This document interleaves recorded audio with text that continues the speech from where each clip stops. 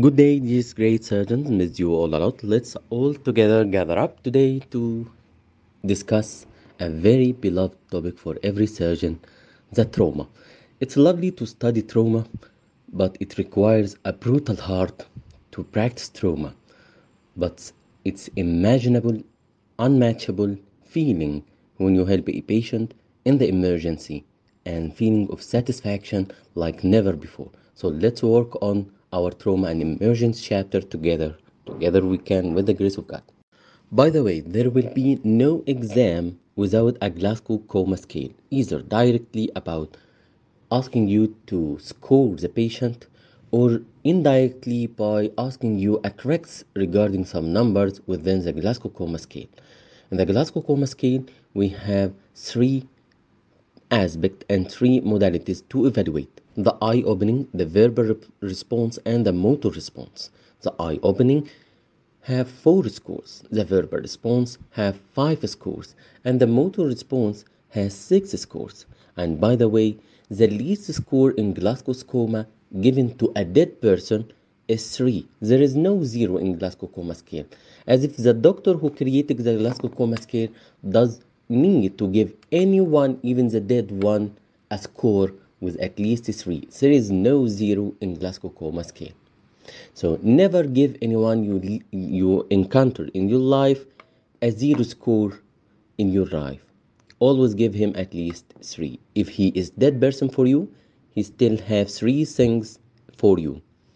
So regarding the Glasgow coma scale, the eye opening and the verbal response and motor response, it's very hard for many to remember. So let's have a trick. If there is no response at all, if he is dead, give him 1 for each score, so it's 3. And let's take it from the normal. If he is normal, he will be 15. So if he normal, we will have a normal eye opening spontaneously. The verbal response will be oriented and talk with you, and the motor response will be obeying your command. But if deteriorated, he won't open his eyes until you talk to him, to speech. And if he deteriorated more, he won't open his eyes unless he is in pain. And the last thing, he won't open his eyes to any response, either to speech and no pain. So, eye opening will be spontaneous, or to speech, or pain, or not at all. In order, revise them. And the verbal response the same way. He is oriented and talking with you, or confused, or saying a word, just words that has nothing related to each other, or sound like this. He is not talking any language. It sounds, or none at all. The verbal response have 5. Either he is oriented and responding to every question you ask. That's why we talk about the patient. There is uh, a phrase we talk as a routine when we are talking about the patient, that the patient is alert, conscious, oriented with time, place, and person. This is a verbal response. Ask the patient, is he oriented with time, place, and person, or he is confused? He doesn't know what is today. You ask him, what is today? And he responds, today is Sunday. And eventually, at least we are Monday today. So he is confused. He does know some answers and answer your question, but confused, not the correct answer. Why the word is, he answers with irrelevant words. So you ask him, what is your name? He answers you, Monday. So this is another word not related, or talking in a phrase not related to each other. He says Monday gone to Tuesday. Monday, of course, doesn't go to Tuesday. They are days, but they don't visit each other.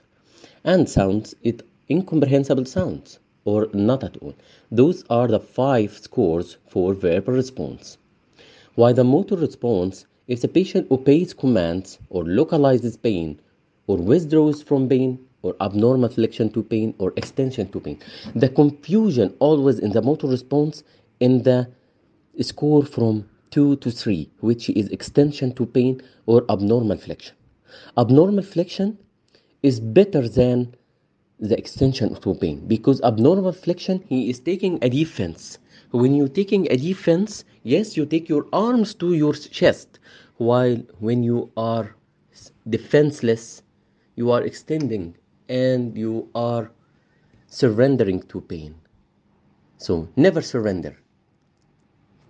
And obey command, localize the pain, withdraw from pain, or flexion to pain, or extension to pain, or none at all. Those are the 6 grades. So 4I, 5 verbal, 6 motor. 4I, 5 verbal, 6 motor. From all of this, we want to stress that you have to talk the Glasgow Coma Scale questions because they are a must in the exam. Believe me, there is no exam in MRCS without Glasgow Coma Scale. And the cut-off number in Glasgow Coma Scale is 8. If below 8, intubate. Below 8, the patient is confused and will be desaturating and requires patency of airway preservation. So if 8, intubate. This is the cut-off and the importance of Glasgow Coma Scale. So 0 in Glasgow Coma Scale denotes what? It denotes that this surgeon didn't study his Glasgow Coma Scale well and doesn't know that the dead person gets 3. There is no 0 in Glasgow Coma Scale. So don't be this surgeon. And by the way, if it's not applicable, you write it's not applicable.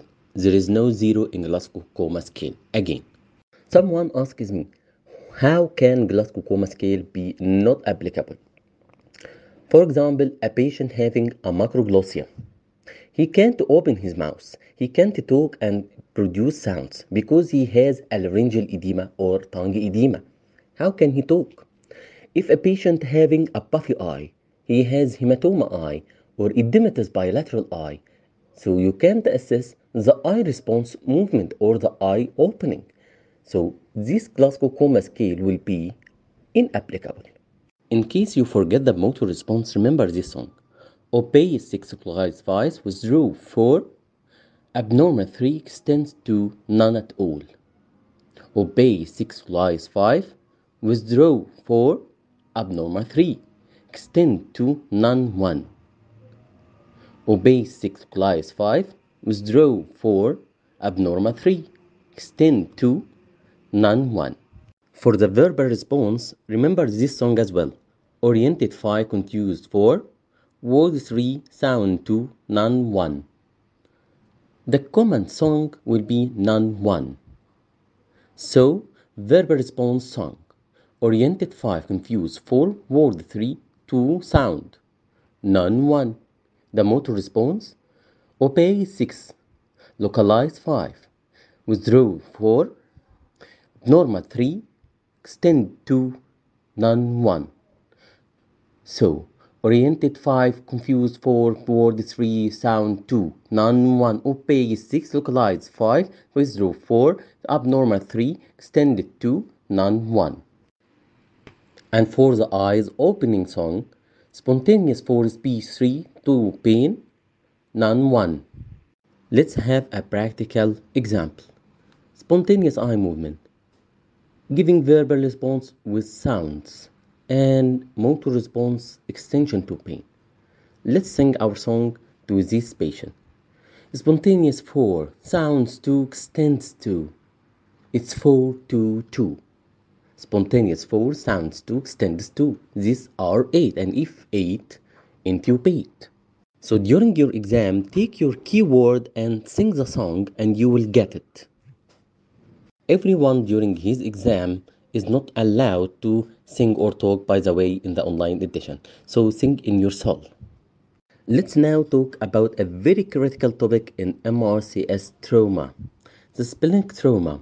Spleen and liver are the most organs that can be injured during high energy trauma and causes most of the intravisceral fluid collection post-traumatic due to visceral injury.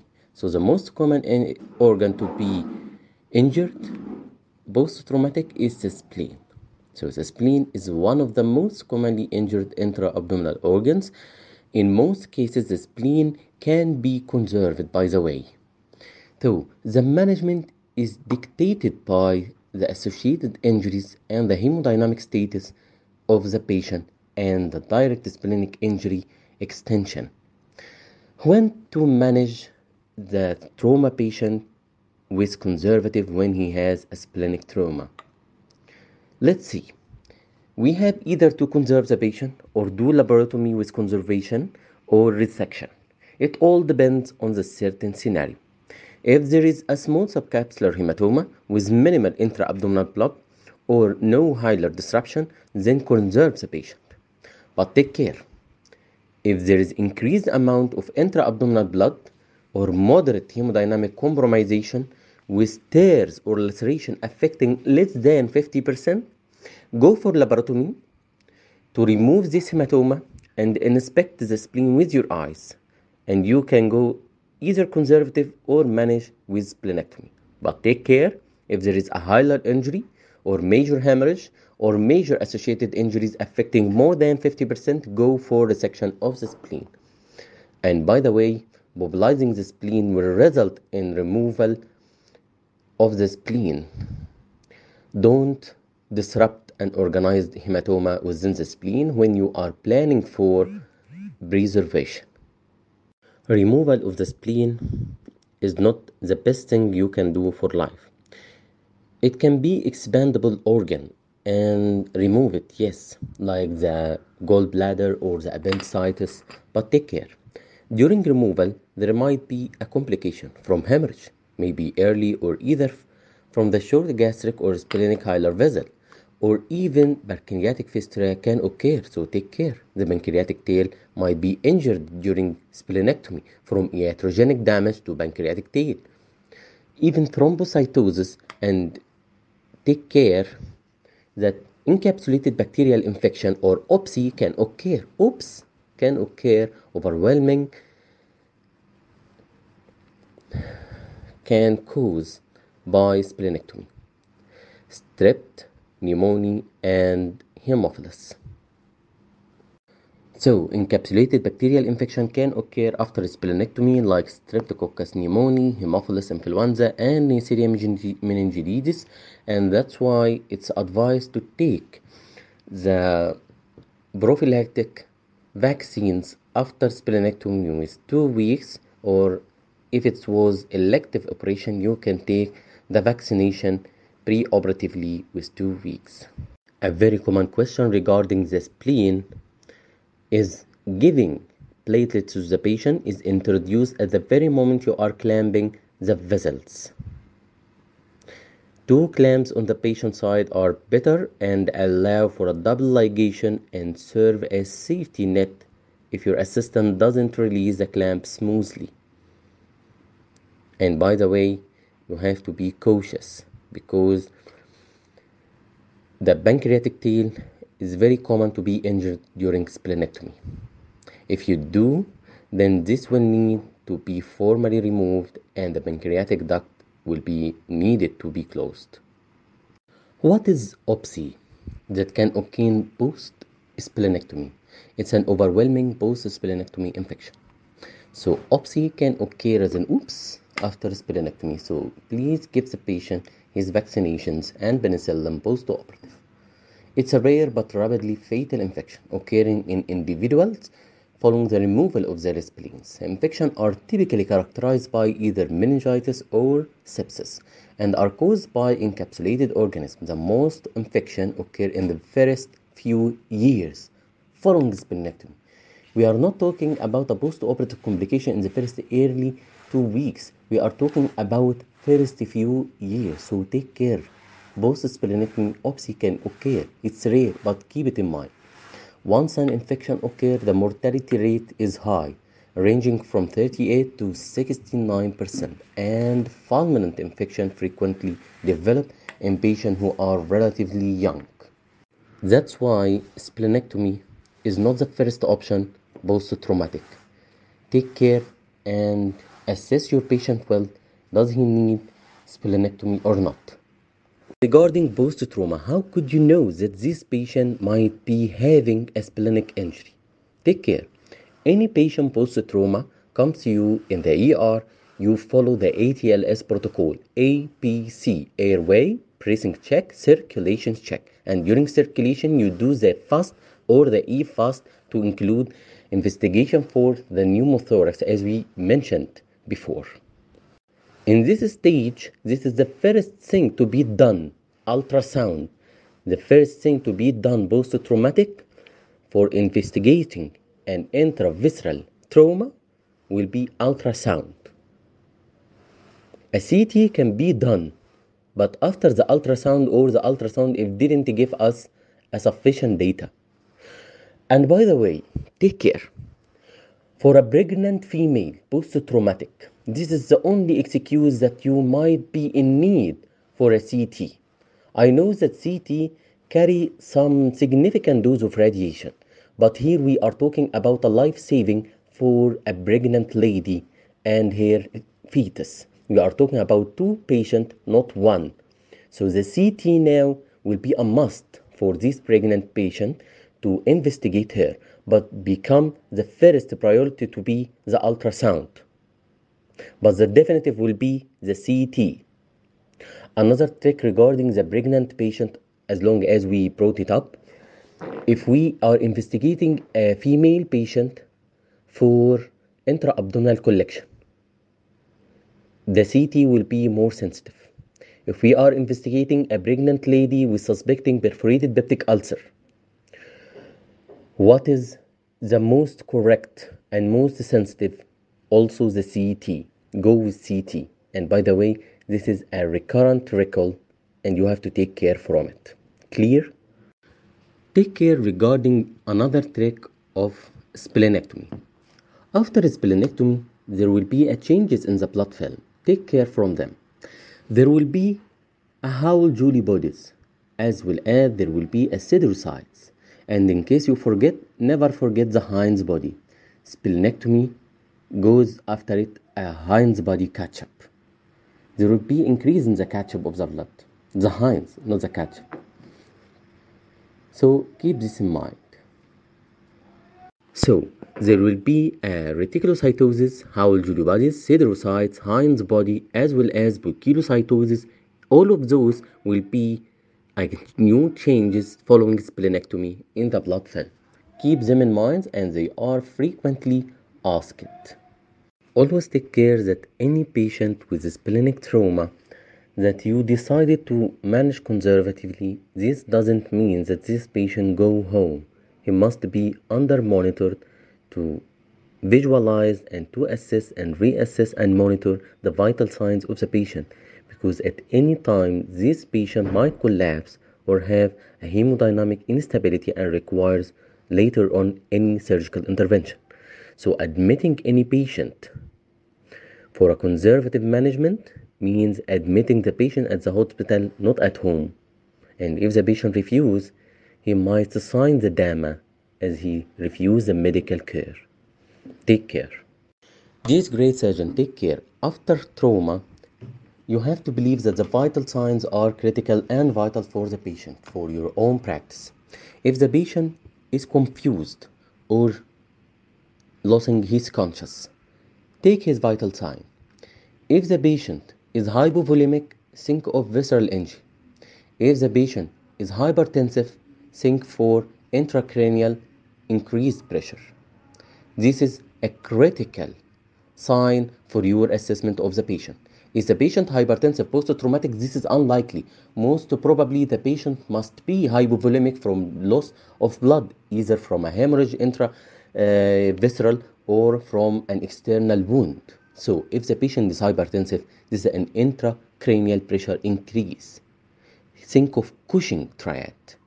So in Cushing triad will be increase in the systolic blood pressure and low pulse and low respiratory rate. Those indicating this patient is going through Cushing triad due to increase in the intracranial pressure. While shock will be low blood pressure, high pulse and high respiratory rate. Don't confuse the Cushing triad with the Bex triad. Bex triad for the cardiac tamponade, while Cushing triad for increased intracranial tension. Cushing triad will be bradycardia, bradypnea, and systolic hypertension, while the Bex triad will be having a hypotension with a jugular venous distension and distant heart sound, which is muffled heart sound.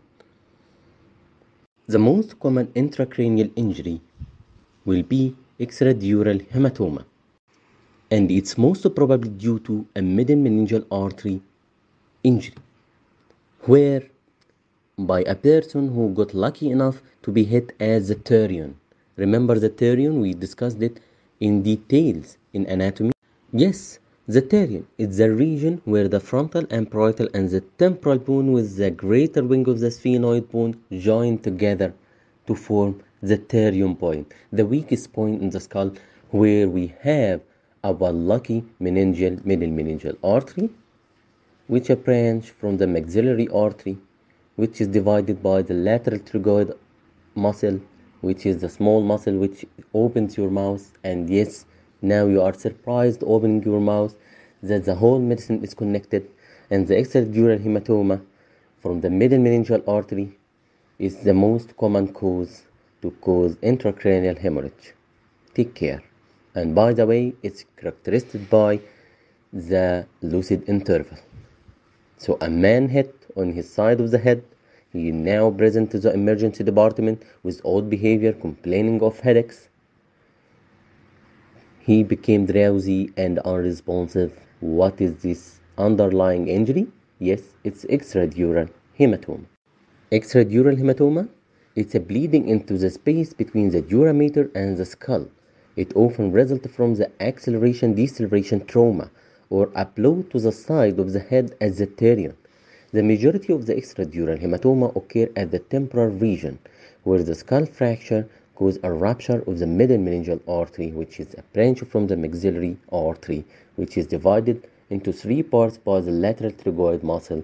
And the features of the extradural hematoma will be increased intracranial pressure, and there will be a coaching triad, as well as some patient may exhibit the lucid interval. And subdural hematoma is a different thing from the extradural hematoma. Subdural hematoma is a bleeding into the outermost meningeal layer. Most commonly occur around the frontal and parietal lobe. It may be either acute or chronic. The risk factor include old age or alcoholism. The slower onset of symptoms indicating that this might be subdural hematoma because it has slower onset of incidence than the extradural hematoma. A very famous exam scenario. In the exam, you will find that he telling you an athletic patient. He was having a marathon and suddenly he collapsed and died. This is a subarachnoid hemorrhage, typical scenario in the exam records and real exam and real life. Unfortunately, this patient has subarachnoid hemorrhage and usually occurs spontaneously in the context of a ruptured cerebral aneurysm, like the perianeurysm. And if a patient have a polycystic kidney, he might have a perianeurysm. And perianeurysm, if he had it and you have survived this patient with the perianeurysm and saved his life, look for the polycystic kidney because he will die from a polycystic kidney. So if he didn't die from renal failure, he will die from subarachnoid hemorrhage by the perianeurysm, but may be seen in association with other injury when a patient has sustained traumatic brain injury. Increased intracranial blood pressure is life-threatening, especially in extradural hematoma. And in the exam and in the theater, you have to transfuse the patient and arrange the patient with IV mannitol or furosemide to decrease the intracranial pressure. Diffuse cerebral edema may require a decompressive craniotomy. And even exploratory burr holes were having a little management in the later practice, except when scanning may be unavailable. Like Dr. Howe's famous episode, he did a telemedicine and told the patient to do an exploratory burr hole for herself because she was having an extradural hematoma. Who can remember this episode? So if we do have a patient with a depressed skull fracture, if it's open, so it will require a formal surgical reduction and debridement, of course.